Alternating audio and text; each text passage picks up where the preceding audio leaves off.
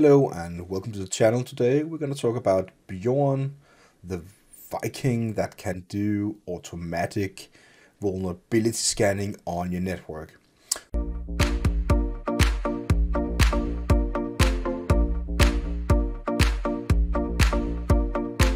So in the prior video I talked about what it is. In this video we're going to try and install it on the devices that I just received from Amazon. I got my Waveshare version 4 screen, and I got my Raspberry Pi Zero W with the header all put on the board. It's already soldered onto the board, so I'm really happy for that.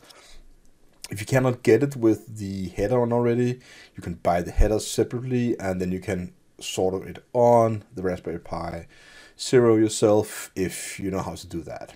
Okay, so you also need to have some sort of converter to be able to read, the micro SD card, which is in this already. It's just some micro SD card I has lying around. Now, what we need to do now is to first of all install a standard OS, Raspberry Pi OS, on the micro SD card. Then we're gonna put that micro SD card into the Raspberry Pi, and we're gonna put the Waveshare screen on the top of that Raspberry Pi, and then I'm gonna show you a really nice 3D printed glow-in-the-dark case I have for this device. Now I have no battery for it, like we already know that the Ponagotchi device, the big one here, I got the Pi Sugar inside of this. This is a pretty thick one compared to the other case I'm printing. So first things first. Now we're going to go ahead and download the Raspberry Pi imager. This is the program I've opened right here.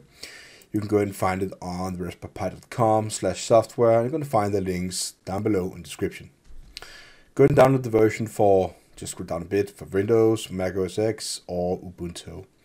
When you have it installed, plug in the micro SD card into your computer. And now I'm going to pick the device. The device is going to be, if you have the same device as I have, scroll down and find the Raspberry Pi Zero, the one right there with the 0W or 0WH. If you bought the Raspberry Pi Zero 2, there's another option right there. You can go ahead and pick that. Now, since we picked the one called Raspberry Pi Zero, the one I bought from Amazon, this one I'm going to pick. Operating system is going to be a light version because we're running a Raspberry Pi Zero, which is kind of low in system power and doesn't really have a lot of RAM or processing power. So go ahead and pick the one called Raspberry Pi OS Other. And now we're going to go ahead and pick a light version. Now, to my attention, when I just looked before, I noticed that the one that is the Bjorn is compiled with, and we're going to go ahead and check out the website, is the version called 24.10.22. And just to paying attention to that, it does say that the one now is called Legacy version. And the other one, which is the newer compiled version, is the one called 24.11.19. Now, I'm going to go ahead and try that just for the sake of this video. So I'm going to pick the Raspberry Pi OS Lite 32-bit. Pay attention to it's the one that is like around 0.5 GB. Not the one 2.7, which is a full OS. This is going to be the light version. So pick the light version. I know I'm picking the wrong version, 2024-11.19, but we have to try it for the sake of this video. Go ahead and pick the storage. It's going to be the one right there. And if it's, depending on whether the SD card is formatted or not, it can make things pop up and stuff on the screen. Go ahead and click next now. Now, when you actually do this and you burn down or you write the OS to the SD card, you're going to go ahead and click Edit Settings. And now you can go ahead and put down some very interesting information. So set the host name. Now, I think it was the point of setting the host name, and it's also username and hostname set to Bjorn. So just go ahead and do that. So I'm just following the installation guide right there. So Bjorn. And there we go. The password itself is should be the same as Bjorn, so I'm gonna do nothing to that. Configure wireless LAN, and this is important because you would need to make sure it can actually connect to your Wi-Fi network at home, so you have internet on it when you turn it on. So go ahead and type in your SSID and your password. It's gonna be your name of your Wi-Fi network and the password of your Wi-Fi network. The other things here down below is whatever you would like to do. For the sake of this video, I'm not gonna show you how I'm typing this, so I'm gonna leave it there now. Under services, it's always a good idea to say, well, use password authentication, enable SSH. If you want to do it, you can also allow public key authentication, but I'm gonna not do that, but we're gonna enable SSH. The other options, up to you, I guess. So go ahead and now click save, and after that, we're gonna go ahead and say, would you like to apply the custom settings? So say yes. And now all existing data is going to be deleted, and just say yes. And now it is being written on the SD card. And this is just a waiting time, so I'm gonna go ahead and pause the video and get back when it's done. So we see now that it's written done. It says the Raspberry Pi OS Lite 32-bit was written on the mass storage device. Now you can remove it, click continue, and then basically you can just close the program. So I'm going to go ahead and close that. Now, while we were talking, I went ahead and printed myself the small case right here. It is actually glowing in the dark. And to illustrate that, I'm going to show you that with a light turned down. As you can see, it is clearly glowing in the dark. A little hard to see maybe, because the screen of my monitor is actually glowing. It's a small case. I'm going to turn the light on again. The case itself is just a small Raspberry Pi case. It will fit the version 4 screen with a lid on top. I found the casing on Thingiverse. Go ahead and check it out. It's also in the description below. What I'm going to go ahead and do now is to remove the mini USB from the computer. Take it out of the converter, whatever you have.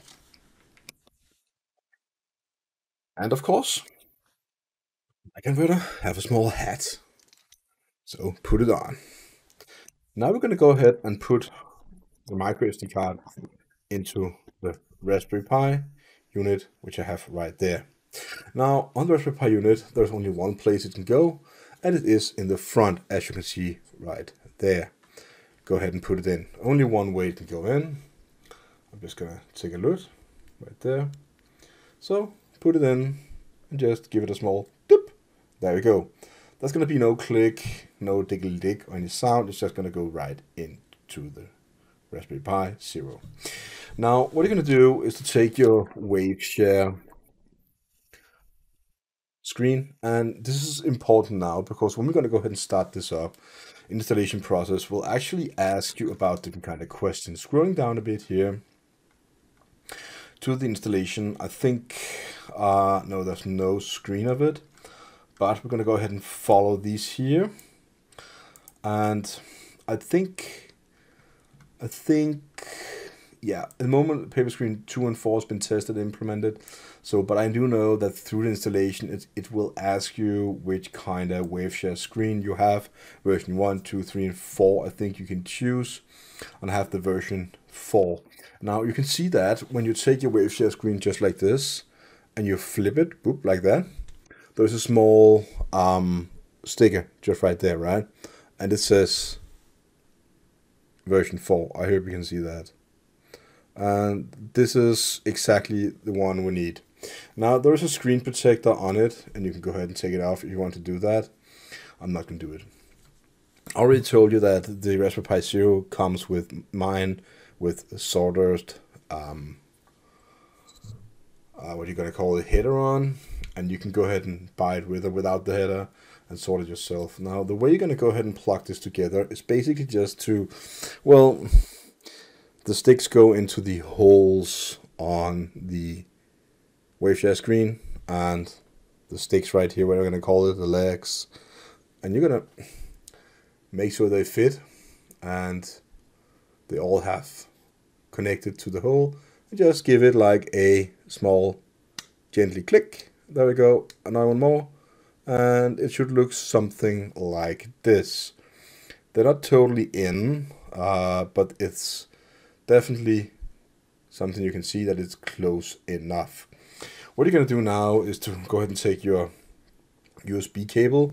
This is USB-C, I don't know, it's not C, but a micro USB. So what you're going to go ahead and is to plug it into the one that is the outermost right there. So I'm going to plug it in so you can see it. So the outermost, that one, the outermost, right? So the one you will have left is the innermost USB. And now we're going to go ahead and plug it into your computer and just wait a bit and it will boot up. Now, depending on how long and what kind of version you have, it can take a little longer time for it to boot up, and you will see that it's starting to turn on. I have a difficulty showing you because the cord is not long enough, but you can see it's actually blinking red lights and green lights. I think it's actually just a green light blinking right now. And what you then eventually will see is this device popping up in your network on your Wi-Fi router if you typed the password and the username correctly. What you're going to do in order to be connected to the Raspberry Pi on the OS we just installed on it, you need to download a program called PuTTY. Well, there are many different kind of programs you can use, of course, but PuTTY is the most easy, most widespread SSH connectable program. You can download from the webpage right here, putty.org. I also put the link in the description below for you to click on. Now, also, PuTTY looks like this, and it's very simple to use. This is how it starts up. This is how it looks. It already starts in port 22. So what you need to do when the Raspberry Pi is booted up is to actually find the IP address of your Raspberry Pi. Now, if you have issues with finding the IP address, which is pretty easy if you have access to your Wi-Fi router at home, you just access that and see which kind of IP addresses is given out to different kind of connect clients. And it should be named Bjorn as we named it as during the installation from the Raspberry Pi imager, as we remember just before. The IP address is then going to be typed in here as the host name, and then you basically just press open. Now, if some weird reason the settings is not exactly as it on my screen right now, it is an SSH. It's default connected like that, or chosen as a SSH connection. Just press open after that and put in the username and the password, which is Bjorn. One more time, Bjorn, because you put it in during the installation on the Raspberry Pi. After that, we are ready to do our manual installation of Bjorn, and the commands is on the Bjorn GitHub repository, which we're going to do just after this video. So, now that we have successfully found the IP address of the Bjorn Raspberry Pi on network, it is time for us to install Bjorn on Raspberry Pi. So I pull up PuTTY here right now, and I put in the IP address of the Bjorn unit on my network. Remember to have it on port 22 and marked as SSH. Click open. Mine popped up like this. If it's the first time you connect to it, it will ask you about some sort of, verification of a handshake or also something like that, with you answer yes, of course, to trust it or to accept it. I type in Bjorn now as the username and the password. And I know it's a bit small, so I'm going to try and zoom a bit on it by going to, let's see, not full screen, change settings. So now that I successfully zoomed a bit on it, we can go ahead and insert the different kind of commands to install Bjorn on the Raspberry Pi. On the installation page here on the GitHub Infinition Bjorn, you will see the command here. It's going to wget something from this URL right here. It's an sh script that's going to install Bjorn. So let's go ahead and copy this.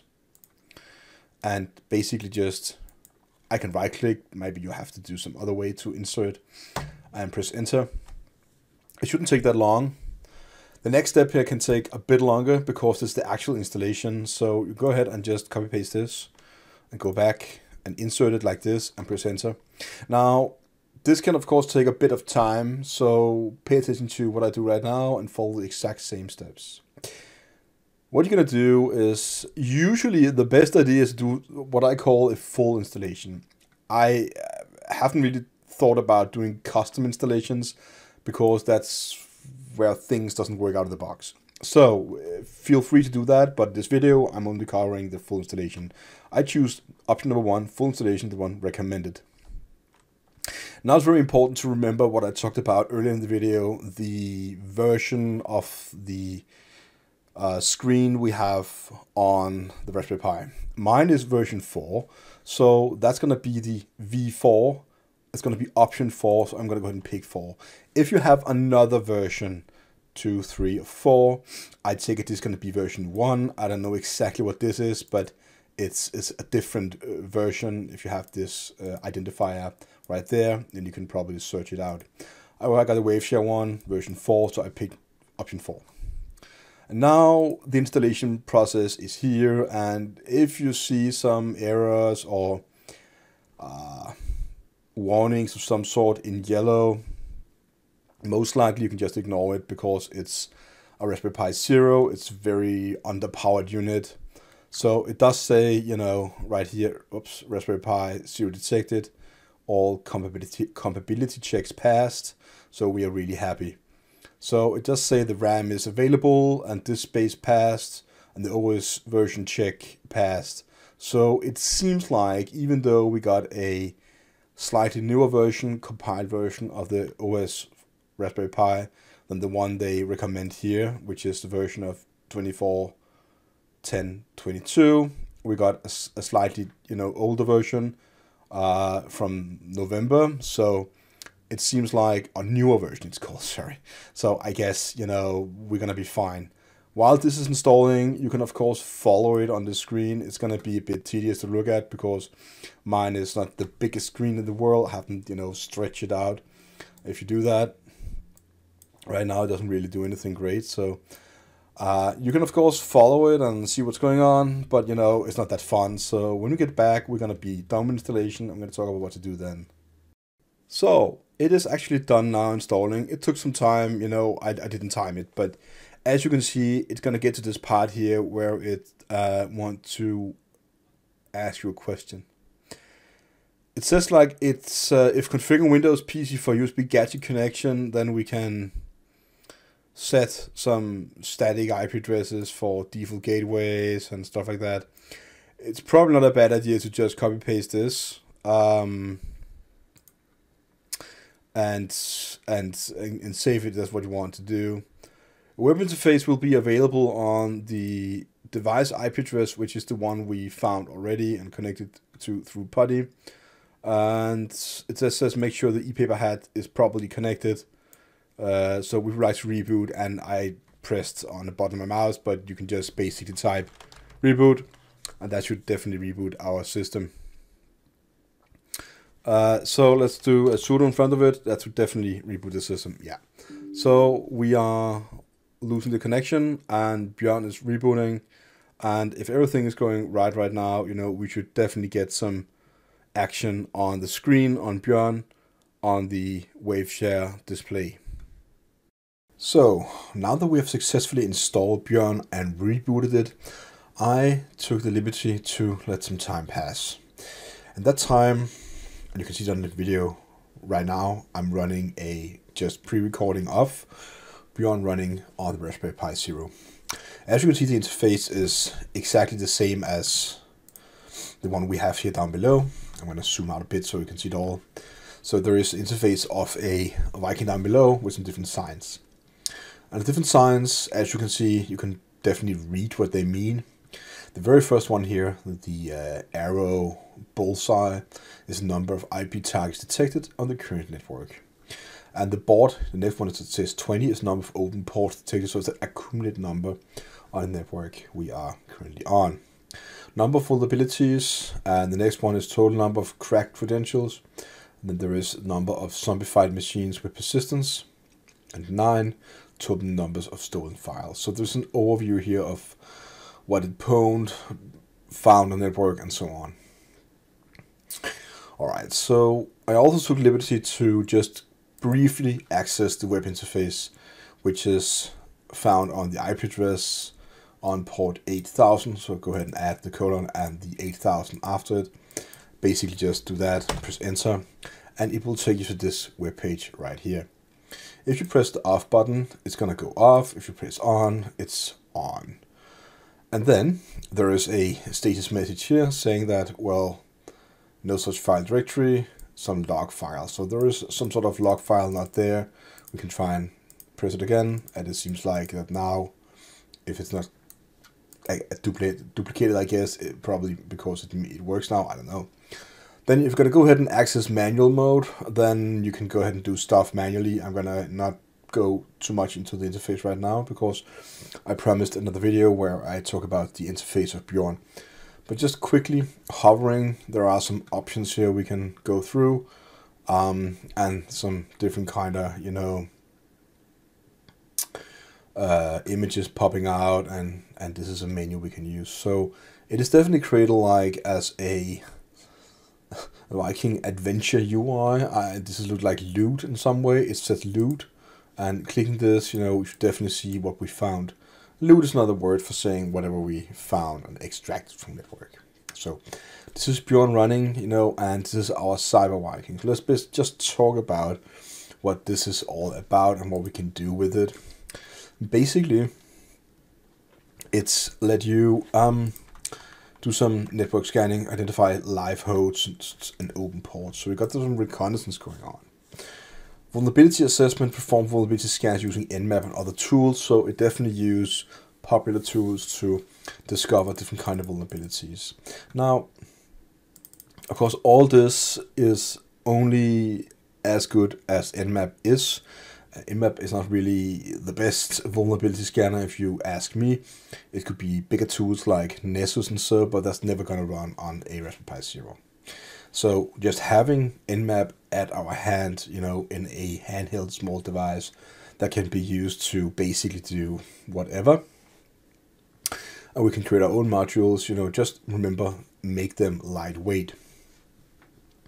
It conduct different kind of brute force attacks on various services. So if you are on a network with really bad credentials and stuff, you can just take this device to your work and say, do you allow me to do a automatic pen test with someone, you know, some device that is underpowered and cannot do much, but it can do something, and say yes. Then you can basically show that, oh, you have bad passwords, credentials, stuff like that. And then it can start extracting files from vulnerable services. And there's actually a real-time display. And now the cord I have it connected to is looking at it right now. It's going to be a bit difficult for me to show it because it's not long enough for the camera.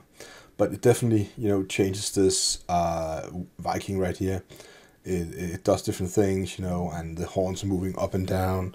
Looks quite funny, I guess. Right now it got glasses on, something like this.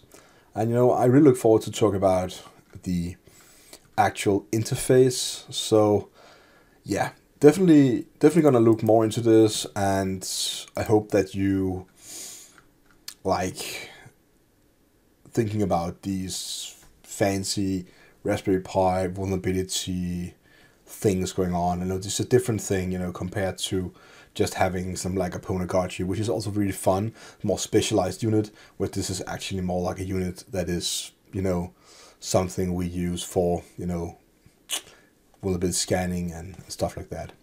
Now I want to show you exactly the last product step there is, and I did 3D print the casing, and I want to show one more time. I have the casing right here. So what we're going to do now is take the Bjorn and disconnect it. I know it's gonna go offline, but just as the way it is. And now that I did that, Since this is a ink display, it's gonna stay like this on the ink display, as you can see. This is the last recording of it, and there are some numbers. Well, my network is probably pretty secure, so it couldn't find anything especially. But it's level 16 now. So what we're going to do now is to take a 3D printing case and basically just look at how it's orientated and say like, yeah, so we're gonna put it down in a way so that it slides in. Let me just see if I can quickly get it there. So we're gonna take out the USB card first, or sorry, the SD card, and slide it in so you have it like this, and then basically slide the SD card back in. The only thing you need to do now is just to take the top lid from the 3D printing case, orientate it correctly, and just put in the top of the box, and just closed. And there you have it, your own 3D printed minus glow in the dark case for Bjorn. So now that we successfully installed Bjorn on Raspberry Pi and we tested it out just to see if it works or not, and everything was fine, we understand now that installing automatic vulnerability scanners on small Raspberry Pis isn't that difficult, even though that it sounds like a lot of work. You know, I would like to say that the guy behind it, let's give him some thumbs up right now, and definitely go ahead and give the guy a like, comment, you know, follow his work, something like that. Mention him in different kind of places, you know, buy him some coffee, whatever you're gonna do. Looking at the amount of work he put into this is incredible. He also created something called a Bjorn Detector, which is something that can detect the IP address of Bjorn on your unit. If so, that you cannot find it in your own router. So going back to the original state of this, you know, we are seeing commits to it, like that is last week. We are very interested to see how this can be developed into having more modules that it can actually take action on some of the things. Or is it just a pure vulnerability scanner? What can this be? What can it become? Beyond the cyber Viking, you know, I think it's very fun, you know, fun project. I really love these kind of projects. We see them on GitHub. We see them on, as like a private people, you know, coming out of, you know, the dark caves and saying, oh, look what I developed, you know, and we're finding things like this. Also, there is a usage example on how to Bjorn autonomously hunt down your network like a Viking raider. Fake demo for illustrations. This is, of course, how it looks. So there is some sort of reconnaissance phase where you discover a live host. That's what I talked about before by using an Nmap as a range scan and find some different ports open and a MAC address. And then it can find vulnerabilities on these different kind, and now it's the vulnerability on 3306. That's a user enumeration on a MySQL server, and some SMB on 445. That's going to be Eternal Brew candidate. So there are many different interesting things, and it can also crack and extract different kind of things. So we are looking into a unit that can be potentially dangerous to have on your network. If you choose to do these kind of things on your own private network, please be aware that, well, if you have something that is insecure, Bjorn is going to find it. Probably going to find it for you. And whether it can, you know, hack it or not, I'm not really sure. But, you know, I see this as a very interesting thing. It is like it's designed for community-driven weapon forge, create and share your own attack modules. And I definitely think that we can see things for this in the future being, you know, developed and tested. And I would very much like to see that, you know, some of you guys contribute to this project if this is what you can do, and show what this is all about. Now, I'm emphasizing this is a pure ethical, apparatus you are creating. So please pay attention to that. It is illegal to connect this device to an actual real network that you do not have the authorization to do so. So please make sure to have the authorization to connect it to a foreign network, because it's actually going to do some stuff that is, attacking stuff, and this is where it's a different thing compared to just having discovery and reconnaissance only. This is more than that. This is also attacking and extracting and so on. So I want to say I'm going to create another video about this where I will cover the web interface on Bjorn. I will talk about it in the best detail that I can. I'm going to go through it, and I will try and see if I can find a way to, it could be really fun to hook it up against some try-hack-me bot or something like that. But that would only require it to be, hooked up to the OpenVPN, and then that's really it, But the problem is, if we're hooked up on OpenVPN, we would have to manually control Bjorn from the web interface, because if you just let it stay there, it will do active reconnaissance of the whole network on the OpenVPN network that we're getting access to, and that can be more than one IP address open to us. So we don't want to. And this is exactly why I'm saying it's going to be quite dangerous devices. Actually, I would say depending on which kind of vulnerabilities and modules you're going to put into this can be more or less destructive, or discovering only, or a testing device. You only need to test default credentials and stuff like that. Having it just run for a day or two doesn't really matter, because it's such a small device. So it can kind of takes away some of the work you're going to do. You can just have it running in your own company and say, well, I'm going to only enable or remove some of the modules and attack. So let's find out in the next video how much we can control from the web interface on Bjorn. And I really hope that you learned something for this video and you want to create this device. I actually found it quite fun, and also remember to, leave some comment below if you have anything on your heart you want to say about this device. Is it something you could, have an interest in creating? So let me know what you think. And if you like the video, again, please consider subscribing to the channel. If you like the video, leave a comment, and that's going to be great. So thank you for watching, and have a really nice day.